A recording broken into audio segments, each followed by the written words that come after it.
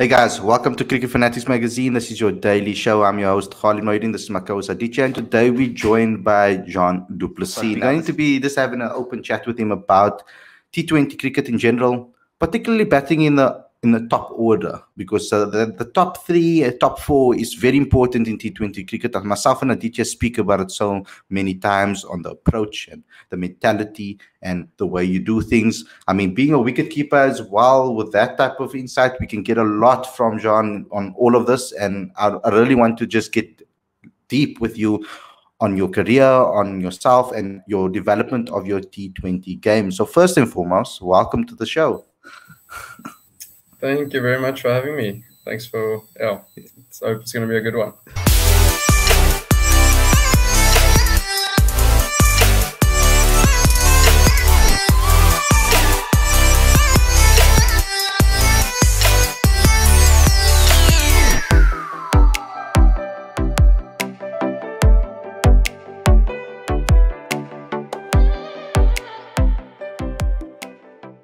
So I'm very excited about this one. Let's get straight into it. Jean, let's talk about SWD, new structure. And the new structure is obviously giving opportunities to many guys that maybe never got the opportunity before.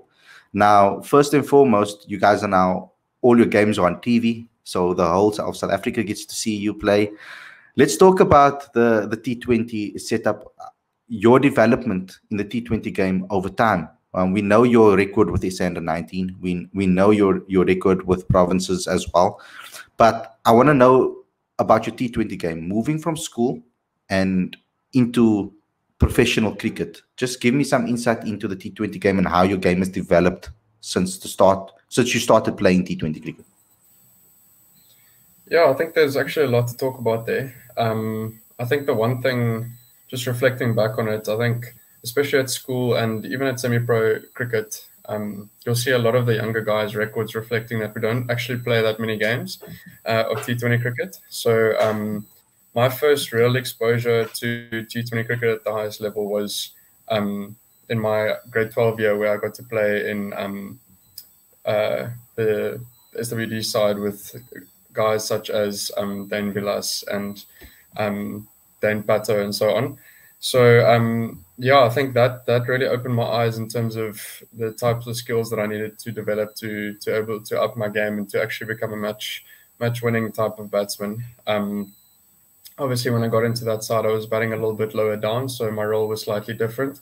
But yeah, I've had to develop a lot of skills specifically with power hitting, and also just try and figure out where it would be best for me to bat according to my strengths. So yeah, it has come a long way. I've been putting a lot of hard work in over this winter season, knowing that there's a lot of more T20 exposure for us this season. So yeah.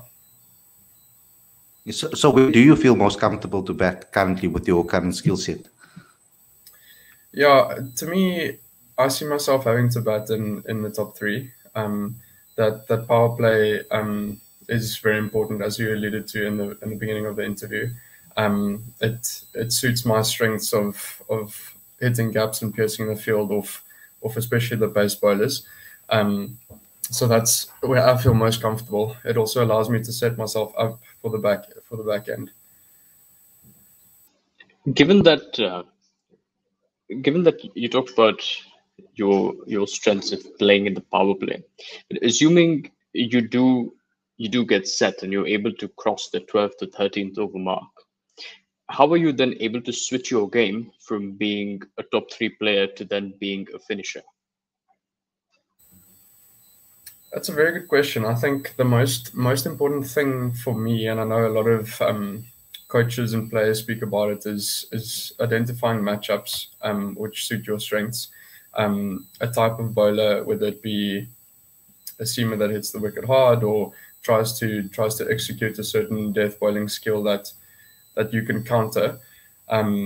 So I depending on the flow of our innings, not just my own innings, I identify certain overs where I'd like to maybe score a little bit faster, and I identify bowlers that I know might be a little bit more difficult to score against. So that's more or less how I try to make the transition. I feel often that if you get one over where it goes according to plan and your matchup works out, then it automatically increases your batting intensity and temperament. And from there on, you just need to keep that flow and that momentum going.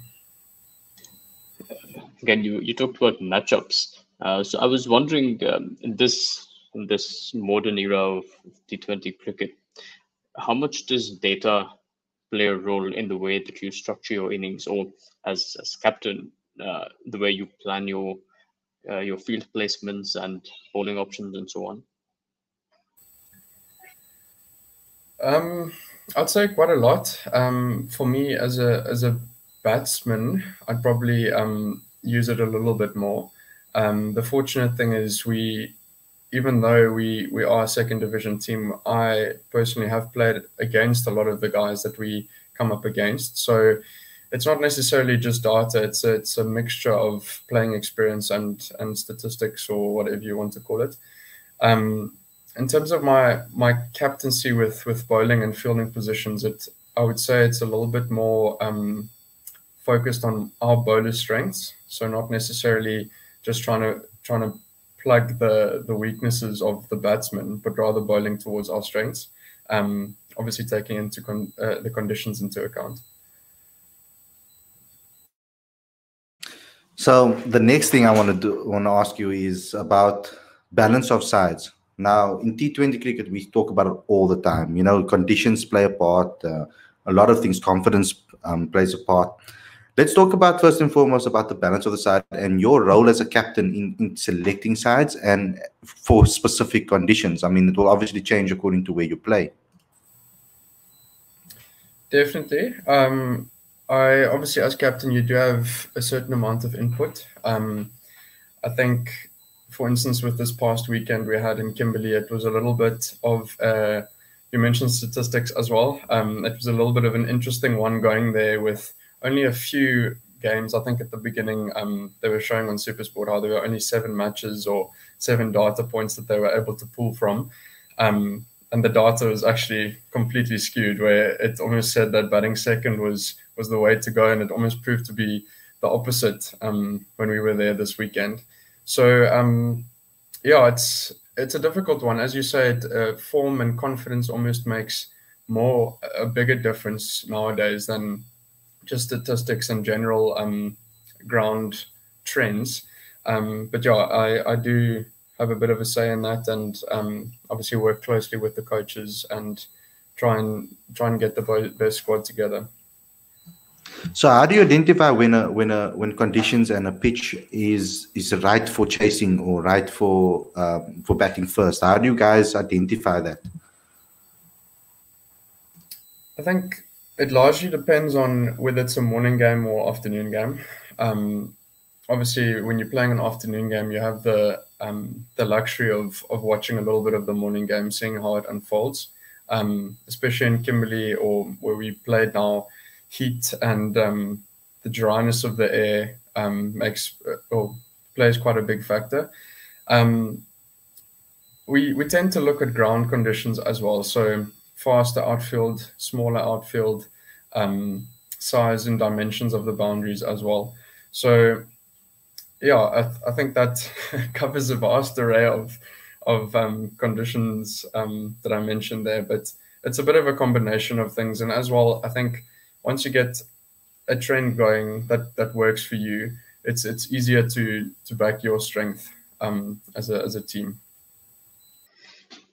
Given that you have a say in putting a squad together, what's your view on how the ideal T20 team should be composed? Given that so many teams now in the IPL and internationally are sort of batting till 10, and they have 6 or 7 bowling options as well. So what's your view on that? I was actually asked during the tournament by one of our coaching staff if it's difficult for me having so many bowling options on the field, and I almost said to him, no, it's actually so much better just to have all those options, because you never know. With T20 cricket, there's always bound to be one bowler that goes for a couple of runs. So you need that extra option. I think you mentioned that trends in international cricket. I've noticed that a lot of sides are going more with all-rounders, just to give you that extra seamer option or seam or spin option with the added strength of a batsman. I think there's a lot of value in all-rounders. I think you'll notice that we actually played most of our games with 3 all-rounders or 3 seaming all-rounders, which helped a lot with our balance. In terms of just mentioning spin, I would say I prefer having 2 spin options on my side. I know there was a lot of chat in our camp specifically, whether just noticing how, for instance, the other teams went about it, maybe having 1 frontline spin option and having more seam. I prefer to have two frontline spinners. It just gives me a little bit more option. Just coming back to one guy might potentially travel, especially on a smaller ground like Kimberley. So that doesn't specifically answer your question, but a balance of good all-rounders and two spinners minimum for me. Do you have specific players that you've modeled your game on or that you look up for inspiration? I mean, as a guy from South Africa or an aspiring cricketer from South Africa, you have to look at someone like AB. Obviously, he's a bit of a freak in terms of his natural ability, so it's difficult to model your game on someone like that. It's always good to aspire to be like that, but I think other players just to think about is players that are slightly more longer format specific traditionally, like Kane Williamson and Virat, that would have started off or are very technically sound, but have modeled their game to be able to play T20 cricket. That kind of transition I admire a lot. So I tend to watch them quite closely in terms of their boundary hitting options and how they pace their innings, because they tend to bat in a similar position to me as well. So what I would like to ask you actually is, in T20 cricket, you're sitting with a situation at the top of the order where a lot of batters have this other combination of one attacker or one anchor in a way that bats through the innings. But you do have some modern day eras teams where there are 2 full out attackers that can, just like a Quinton de Kock, 2 Quinton de Kocks basically at the top of the order that can just punish you in the power play. What is your thoughts on that, and what the role should be of your opening batters specifically in T20 cricket? Do you have maybe a mentality for different roles for 1 and 2, and maybe then that affects your role at number 3? Or what is your thoughts on that in that top order positions? Good question.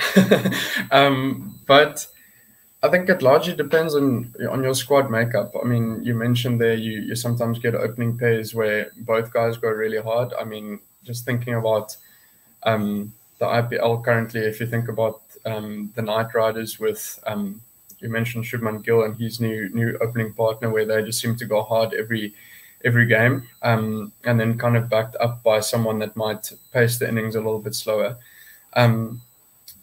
I don't think there's necessarily one right way of doing it. Obviously, otherwise everyone would be doing it the same way. But in our case, I think we have guys that are able to complement each other in that top 3, which is important. I think those guys need to be, especially the guys in the power play, need to be very versatile batsmen. They need to be able to read those conditions and really capitalize on it if it is in the favor of the batsman. So yeah, I wouldn't say there's necessarily a prescribed way of playing. I just think the word I would use is maybe people or batsmen that are adaptable.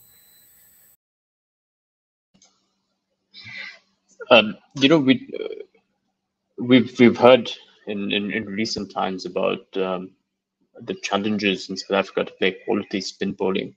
Where do you think that's been at in this competition? What's the degree of confidence in your view that batters have in playing quality spin bowling?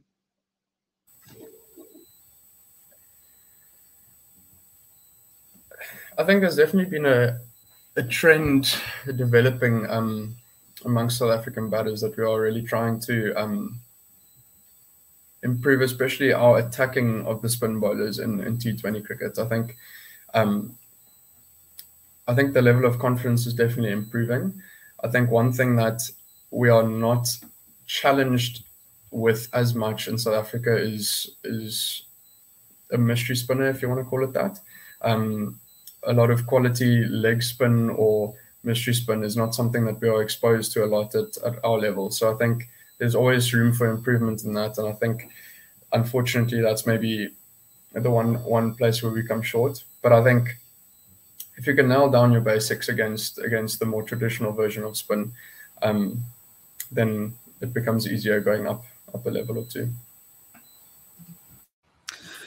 So guys, thanks a lot for tuning in. Thank you a lot, Jean, for coming on the show and chatting to us. I mean, this is why we have players like him in the system, because if you listen to this interview, the insight that he's given us today is amazing. For a 22-year-old captain, for a 22-year-old South African cricketer to speak to us like the way he has, I think it's remarkable. So well done, Jean, for this interview, and good luck for the rest of the tournament as well. To all of you guys watching, this is the type of content you will be getting from Cricket Fanatics magazine more regularly. So go ahead and subscribe to the main issue of the magazine. Every single month, we bring out a monthly magazine, 100% free for all of you guys to go and subscribe to and read every single month. There's videos in there, it's interactive, there's even a crossword puzzle. So go ahead and download the latest issue of the magazine.